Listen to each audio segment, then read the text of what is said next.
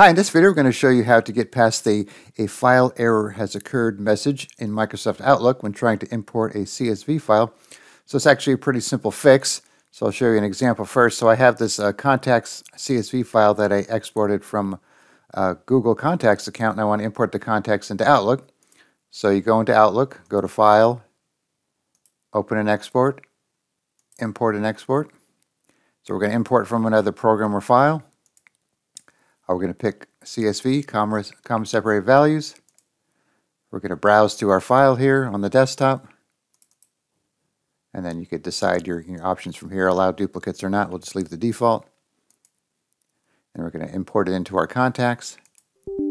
Now you get this message. A file error has occurred in the comma separated values translator while initializing a translator to build a field map. Obviously that doesn't tell you exactly what the problem is. So make sure it's the file's not open somewhere else. Make sure you have permission, which in most cases you do. So to fix that, we're going to cancel out of this. We're going to open this file here. Okay, so all you have to do is just save it again in Excel. So you could save it the same name and overwrite it, but we're just going to save it as a different CSV file. Let's call this contacts 2. And we'll let Excel apply its own formatting to it. Okay, so now we have contacts 2, so we'll go back and try it again. Open and export, import, export. Same process here.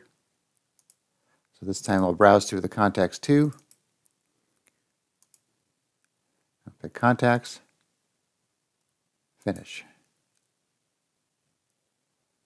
There we go. So now we have all our contacts without that error message. So once again, just open your CSV file in Excel and just save it with a different name as a CSV file and let Excel do its thing with it, and then you should be good to go. All right, thanks for watching and be sure to subscribe.